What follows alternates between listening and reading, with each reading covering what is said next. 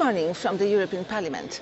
We've just opened a very interesting photo exhibition called Romarising. This is the album and this is the author. Hello, Chadem Evans Wyattem, the author of very interesting portraits of Romes living in Europe. Why this idea? Why Romarising? How do you describe the whole project? Romarising has two sources. One, I came 20 years ago to the Czech Republic to photograph artists, writers, musicians, a project that was called 101 Artists in the Czech Republic. Among them were Roma. At the same time, I started reading texts that described the Roma in ways that my own people, African Americans, had been described 100 years earlier. Genetic deformity, inferior brains, misshapen heads.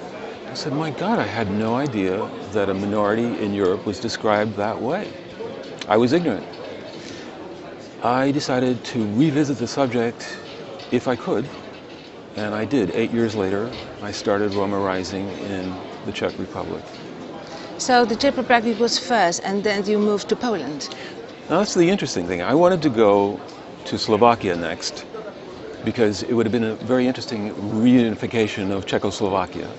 But more importantly, 90% of the Roma in Slovakia, in the Czech Republic, are from Slovakia. We know the history.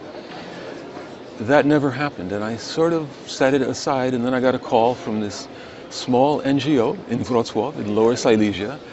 Mr. Wyatt, would you like to exhibit your photographs in Wrocław? Excellent. So we did. And then we started talking, well, what can we do? Yes, we've met during this exhibition in Wrocław, and that I proposed to enlarge a little bit the scope to present the Visegrad countries and Roma living in this part of Europe. Well, you're leaping ahead. We first completed Romarising Poland. Yes. This is the album. That took 2 years and a lot of effort. Thanks to you, by the way. We kept going. We knew that you were behind us.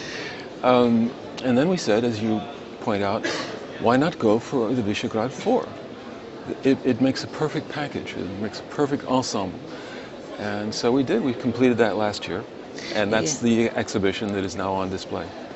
This was very interesting exhibition, really, and I hope that you will not finish with these 4 countries only, and perhaps in the future we will be able to present the big exhibition of 28 European countries. All right, this is a wonderful idea. I think probably what we'll try to do is 1 or 2 countries at a time, see how it progresses. I think there's a very optimistic outlook here, because interestingly, when we were in Slovakia and Hungary, people actually were waiting for us to call. They knew about us.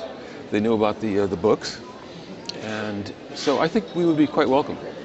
But it's still a very large undertaking.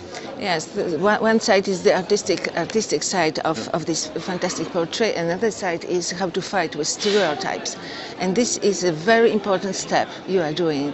Thank you for coming here. Such a pleasure. Thank you for being in the European Parliament. And we will continue our way how to fight with stereotypes against Roma people and how to develop this minority in Europe. Thank you very much. Thank you.